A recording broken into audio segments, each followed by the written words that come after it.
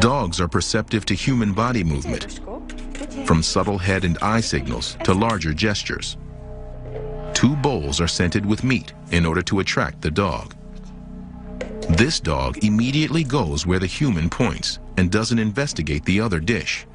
It looks to the human for guidance.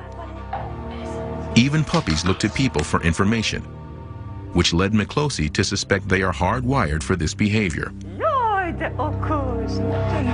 And then the wolves are put to the test.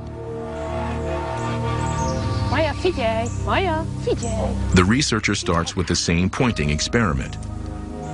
But the wolf is uninterested in what the person is doing. And unlike the dog, the wolf does not look to the human for help, despite the domestication of this pack.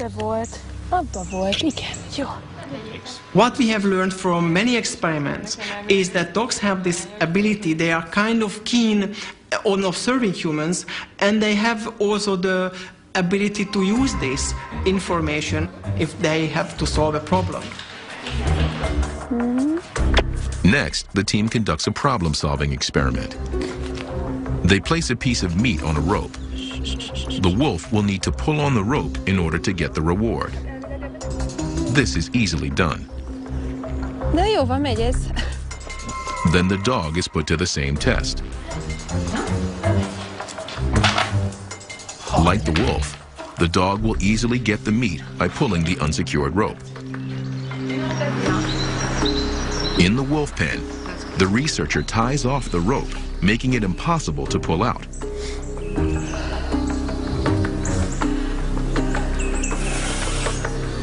For several minutes, the wolf paces around the cage, determined to solve the problem on its own. And then it becomes agitated. What wolves always do, they try to solve the problem themselves, and they don't get into communicative interaction with humans just by looking at them.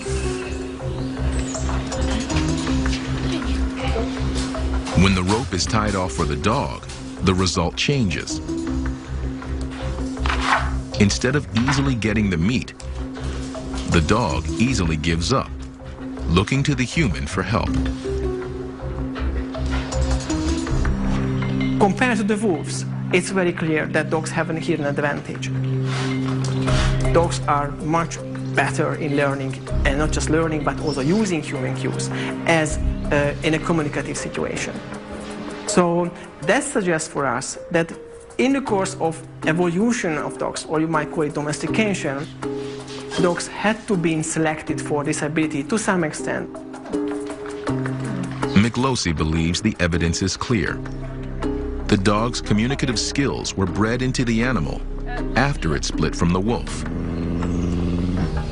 We rewarded dogs that responded to our social cues. These dogs had a greater chance of surviving and passing on their genes. Whether it's